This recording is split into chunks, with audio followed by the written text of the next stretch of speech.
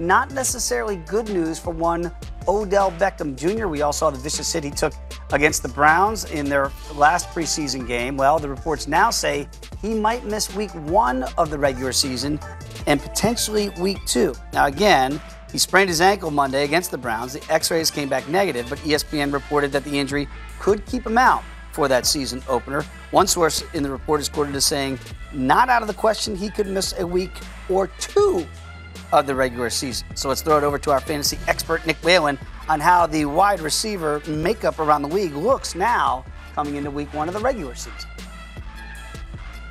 Yeah, I was surprised to see that Beckham news came out late last night. And you have to keep in mind that this is coming from an unnamed source. The Giants haven't confirmed anything. Beckham certainly doesn't appear to be too concerned. But at the same time, these are the type of things that you have to factor in when you start looking at your projections for week 1.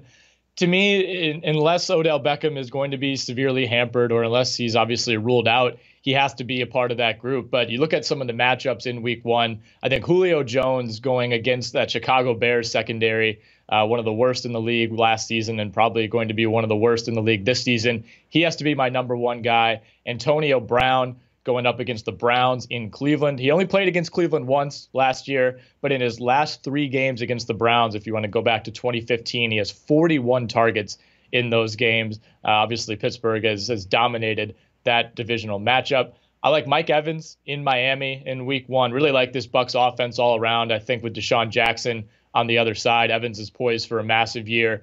And then Terrell Pryor, who gets the Philadelphia Eagles in a division matchup in week 1. Eagles were ranked by Pro Football Focus last month as the worst secondary in the NFL. I think it could be a big breakout week 1 for the new addition in Washington. And then Beckham is probably my guy at number 5 if he's healthy. The Cowboys secondary isn't great. We know they're a great offense, but defensively they struggled last year.